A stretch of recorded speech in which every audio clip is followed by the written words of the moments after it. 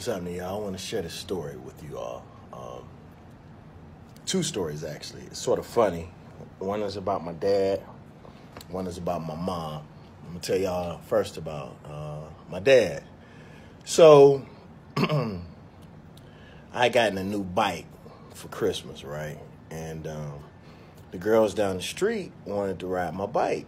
And so they was like, let us ride your bike. And I was like, no, you can't ride my bike. They said, well, if you don't let us ride your bike, we're going to go down there and tell your dad that you said we got roaches at our house. All right, so my dad was mowing the yard. I was like, no, man, fuck that shit. I ain't letting y'all ride my damn bike. So they ran down there. I'm talking about tears and everything. This shit was like a movie. And they told my dad, Mr. Crump, Lavelle said we got roaches in our house. And so my daddy said, Billy, get your motherfucking ass in the house. So I went in the house, and when my dad came in, he was sweating, he was mad. And I looked at him and told him, look, Dad, I am serious. I did not do that. Like, I did not say that, Dad. I promise you they're lying. And my dad did some of the dopest shit ever.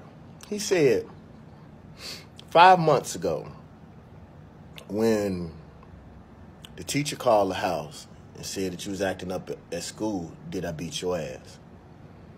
I said, no, sir, you didn't. He said, should I have beat your ass? I said, probably so, Dad. He said, 3 months ago, when you broke the window,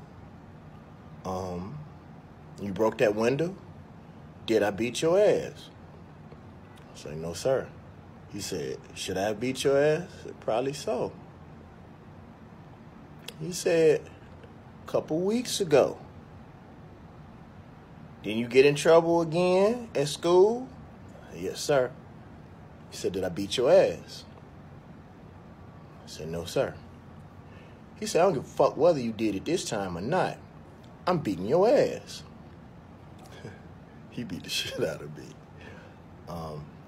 But what I realized as I got older was that my dad never whooped me. I thought my dad was picking on me. What I realized is my dad never whooped me when I deserved to be whooped, because he probably would have hurt me. My dad was a big guy, very aggressive. And I really thought my dad was mean, but he's very kind. And as brutal as my ass whippings were, I didn't get as many ass whippings as I thought I did. Like, in my head, I thought I got my ass beat every week. But really, my dad probably whooped me maybe 2-3 times a year, if that. But like, now I see what he was doing and how he did it. And now that I run a business and I deal with children a lot, I bet most of the time he whooped my ass, he probably went in the room and laughed about that shit. But he never beat me out of anger. You know, and I know I talked to y'all yesterday about moving without information and moving on emotion. Sometimes when you do things and you are engulfed in emotions, that you can end up hurting somebody you love or going overboard. So, like, you know, if you even look at the greatest, like, trained fighters, you never really see them lose control, and you never really see them angry. They just make a conscious decision and they move on that. All right, ladies, this is for you. So, my house used to be where my dad and his friends played spades and tunk and smoked weed and did all the drinking and shit. And this particular night, my dad's friends brought their wives along. And they pulled my mom aside and they told my mom, they was like, yo, I know you get tired of, you know, the parties at the house all the time. I know you get tired of all the weed smoke, you know. She was like, you know, I bet you feel like you getting taken advantage of. And my mom said that she said one of the most, well, after she told me the story, I thought it was one of the most poignant things that I'd heard in a very long time.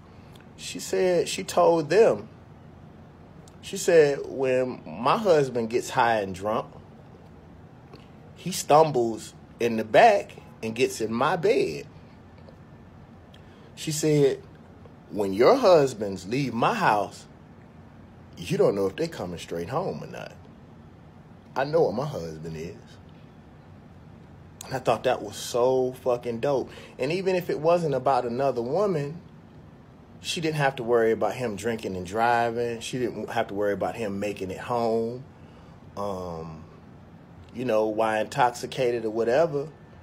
My mom was able to think about it and not get emotional and look at the cards that are on the table and play them in a way that was not just best for her, but best for her husband.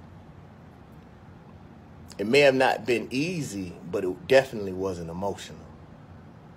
Thank y'all.